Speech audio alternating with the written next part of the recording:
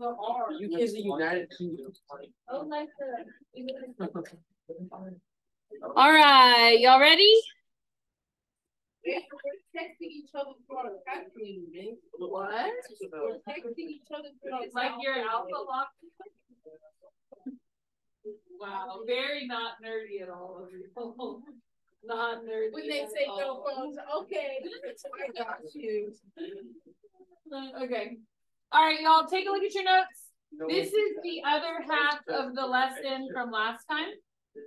So do y'all remember, for those of you that were here, we did y equals CE to the KT? Mm-hmm. Okay, and remember that typically you're going to use that exponential equation for like radioactive decay, when a sample was like doubling every 10 years. So this is typically more your science formula. Okay, but it actually is the same base formula as what financial computations are going to use. So it's the same thing, but the letters are going to change. So you have this formula for continuously compounded growth, and you're going to use this formula for term growth. Now, to get us on the same page of what we did last time, we're going to work this first example with continuous growth, even though we already learned it last time, just to kind of get you thinking about it. So take a look at number 1. It says Sam is investing $800 into an account that earns 3% interest. Now, it says compounded monthly. That's new. But I want you to cut that space in half and put compounded continuously.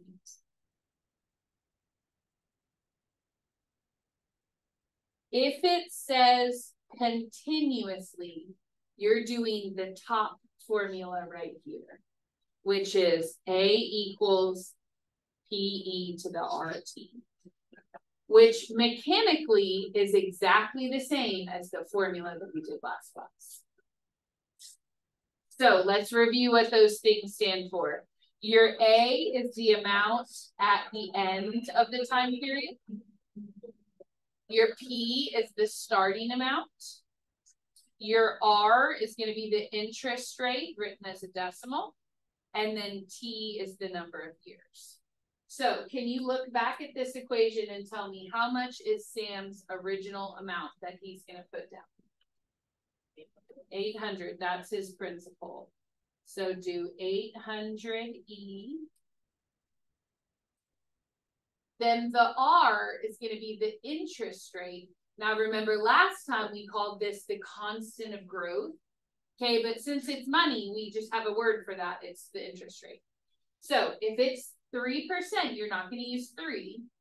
You're going to use 3% as a decimal, which will be 0.03. Okay, and the way that you get that is you're just going to move the decimal to the left twice. So I'm going to put 0.03.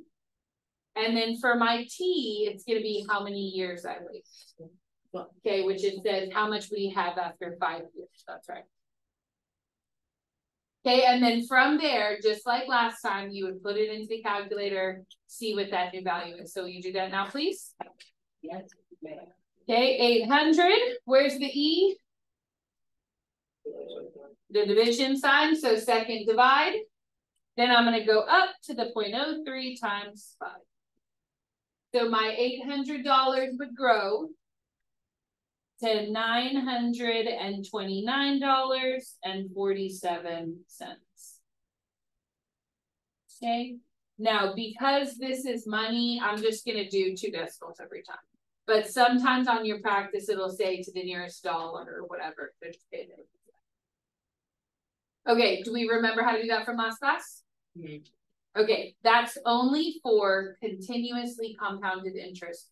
No bank will ever give you that though, because it earns money faster than if they only compound it a couple times a year. That is called term. So there are a couple different terms that come up. We'll look at several different options. But for this question, how often is it compounded? monthly. So on this side, we're going to work the question compounded monthly, which is new. Okay, we had already covered the other version last class. So if it's compounded monthly, instead of using the top formula, you're going to use this formula right here. So it's going to be A equals P1 plus R over N up to the NT. All of the letters, though, stand for the same thing. P is still the starting amount. How much does Sam still have? $800 to put down. 1 plus, my R is still my interest rate written as a decimal. So what will my R still be? 0.03. But then on bottom, you have a divide by N. So look back in the box. N is the number of times it's going to be compounded in 1 year. So if it's monthly, how many times would that be? 12. So you're going to put a 12 here and a 12 here. Because do you notice that your N is in the formula twice? It's under the R and it's up top there. Then how many years are we going to wait? 5. Still 5. So now put that into your calculator and let's just compare the two. A monthly compounded interest compared to a continuously compounded interest. And you'll notice the answers are pretty close.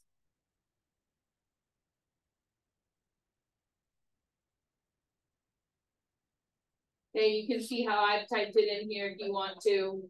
You can use the little fancy fraction for the 0.03 over 12, but you don't have to. Okay? So it comes out to $9.29 and 29 cents. Okay? So $9.29 and 29 cents. Okay, but the majority of your practice today is going to be the second formula, since we already covered the other formula in the other practice. Okay, so go down to number 3. It says Mary invested $2,000 in an account 7 years ago. The interest is compounded quarterly. How much will Mary have in her account now? I wrote this question. I forgot to put the interest rate. So I'm going to put interest of 6.3%, just so that all the details are there for us to do the question. All right, so I see compounded quarterly. That means I'm using which formula? The E or the 1 plus? 1 plus. So I'm going to write it down first. P1 plus R over M, N to the T. What is the principal that Mary is going to start the account with? That'll be A equals 2,000, 1 plus. Now for my interest rate, it's 6.3%. I need to move the decimal 2 places to the left. So if I move it over, it's going to go in front of the 6 and then give me 1 more for 0.063. Are we good with that? So it'll be 0.063 divide by how many times per year if it's quarterly? How many? 4. Okay, so quarterly here means your N is a 4 if you want to write that down. And then remember, the 4 goes in 2 spots. It goes for the bottom N and the top N times how many years is Mary going to wait? 7. And you can just put that into your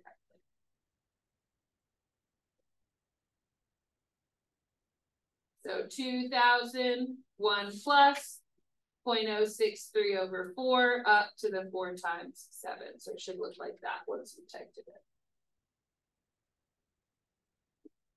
So the $2,000 would grow to $3,097. And how many cents? 0.86. Very good.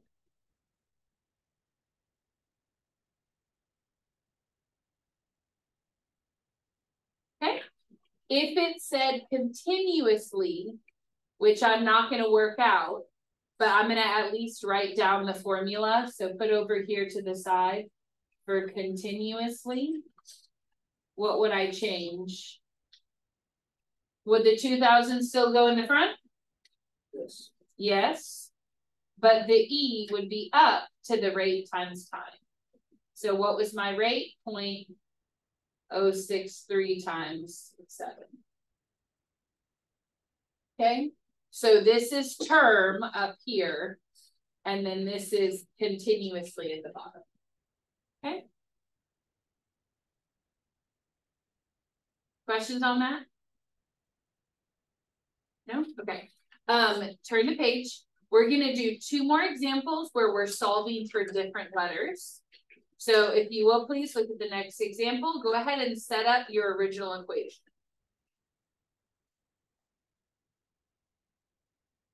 Am I good to pull this paper? You all got it? All right, take a look at example 3. Mrs. Scott has $3,500 invested into an account at a 5% interest compounded quarterly. How long will it take her account to reach 5,000? Okay, I'm going to rewrite the original again.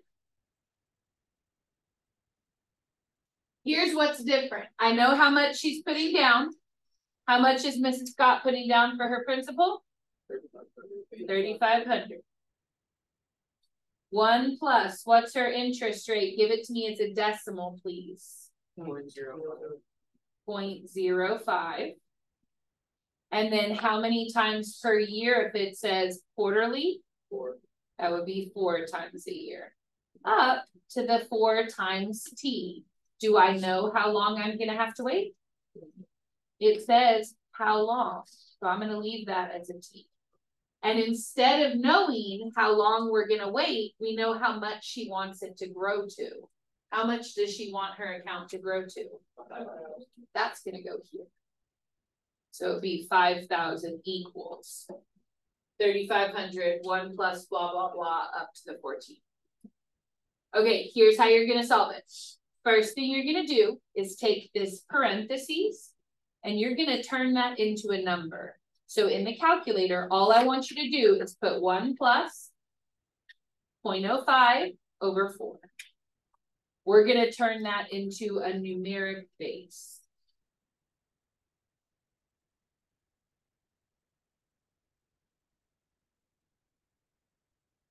Okay, so once you have that number, it should be 1 plus 0.05 over 4. I got 1.0125. So you got 0125. Okay, rewrite your equation. And now this is solvable. Let's review the steps. This is my base up to the 4t. But what is my base multiplied by? How do I get rid of a multiply by 3,500 in the front? Divide it. So let's divide that across first. I'm going to divide by 3,500 on both sides. So I have 1.0125 to the 4t equals. Can you divide that out here? I got 1.4285. 1.4285. Okay, next step. How do I get rid of a big 1.0125? Think about the unit we just finished. Log little 1.0125, right? So if it was an E like last time, we'd ln to get rid of it. But if it's a different base, you log little of whatever that same number is. So I'm going to log little 1.0125.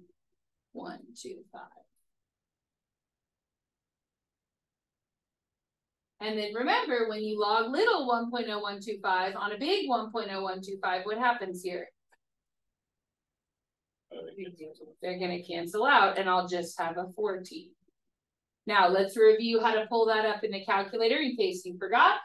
We remember the buttons. Alpha window, and then option 5 for log base. Okay, now, in the other class, some of the decimals come out kind of ugly. Y'all should know how to do this already, but if you don't, just watch on the calculator. I'm not going to retype these like, just steal the numbers and put it in the box. You just push enter on it and it'll automatically take the whole big long decimal for you. Okay. So I got 28.7. 1, 1. And then what are we going to do with the 4 to finish solving? Divide. But remember, you're not retyping. You're taking that number and dividing it by 4. Because you don't want to round until the very, very, very end. Okay? So it's 7.17 followed by a 7. So we would round that up to 7.18. Now, this is in years. So let's say that it said to round to the nearest year. How many years would that be? 7 years. Okay. Can we do one more like that? All right, try example 4.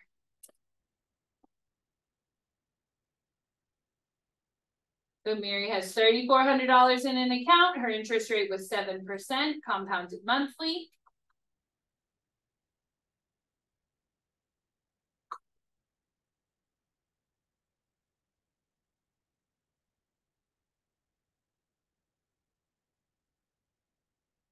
Okay, so tell me, what can I put in for my principal? 3,400 is correct. 1 plus, what can I put in for my R or my interest rate? 0.07 over, how many times per year is it compounded? Monthly means your N is a 12, very good. Okay, then up to the power of 12t. But notice, why am I leaving the t blank? Because how long ago, look what a good speller I am. Okay, how long ago means I'm trying to find the time, right? So it says for her money to double. How much should she have over here if her original 3,400 doubled? 6,800. And then you're just going to go through and solve the same way. So what am I going to do first? Take this 1 plus, turn that into a number. So if you'll do that now for me.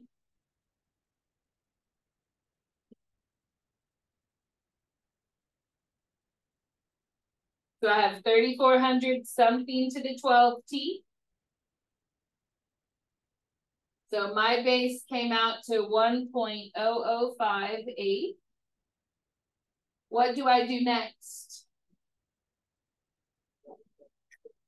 Divide the 3,400 out of the way. You cannot kill that base with a log until that number's gone. So I got to divide the 3,400 across. What is 6,800 divided by 3,400? 2, because it doubled, so that makes sense. What do I do next to get rid of the big 1.0058? Log what? Log little 1.0058. And then remember, when you do that in the calculator, you're not retyping the number, you're just taking the number from the previous line. So watch. We're going to do alpha window 5. And then for the little number, I'm pulling the entire number into that box. 2 in the big box. Okay. So I got 119.17 equals 12t. Because remember, when you log little on a big of the same number, those cross out. And then for my last step, how do we get rid of that 12? Take that number and divide. And remember, in the calculator, you're taking the full number divided by 12. So I got 9.93. How many years would that round to? 10.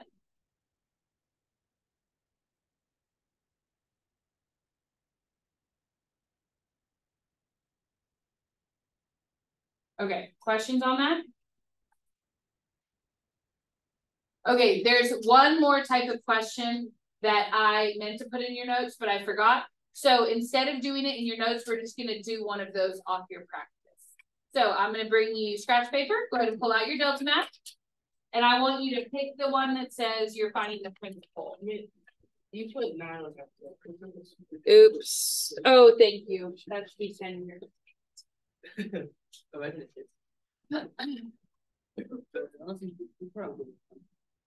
We just gotta try to make it casual. We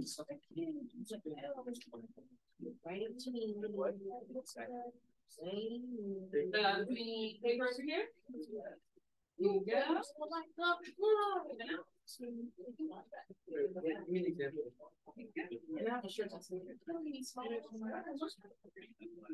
Paper over here.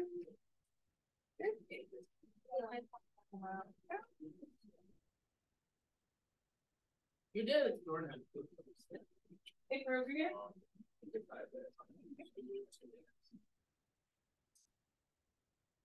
Oh shit. No, if you're gonna go high, then go ahead.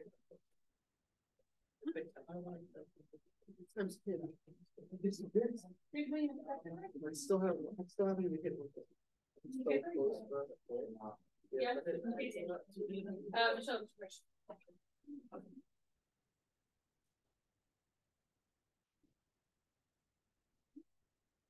How do you get rid of things? And you remember how to put it in the calculator? It wasn't packed up. No, 8 people.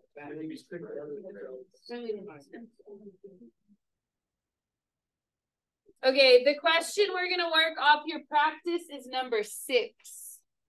Number 6, please.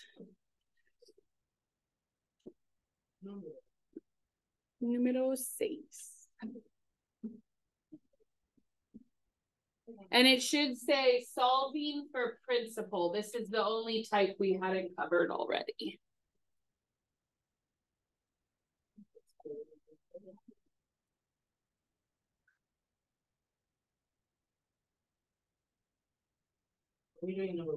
Number 6.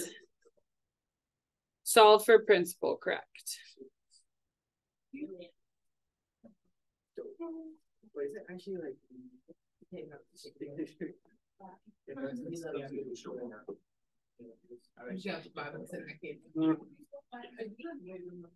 all right, so here's what it says.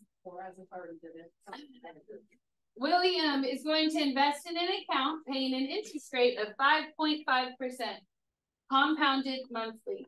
How much would William need to invest to the nearest dollar for the account to reach $980 in 7 years? So, question, do I know how much he's starting with? No, I know how much he wants to end up with, but I don't know his starting amount. So this time, P is going to stay as 11. So let's write the original equation. So it's going to be A equals P 1 plus R over N up to the NT. But my P is going to stay as the unknown because that's the thing this time that I'm missing. Okay, what is my interest rate? 0.055, very good. Over, and then what is my number of times per year if it's compounded monthly? So 12. 12 times time. What is my time he's willing to wait? 7 years. And then this time, instead of knowing the principal, I know the ending amount or the after amount, which is how much? 980 is going to go here. Okay. So I want you to look at the way that this one's different than the other one. Last time we were trying to find T, and you remember how T is up top? So we had to use a log to get rid of it. Okay, now your P is just a regular P. So all that you're going to do is take all of this crap right here and put it into the calculator at once. Everything behind the P. So I'm going to have 980 equals P times something. And we're putting this entire chunk into the calculator at once, including the parentheses and the exponent.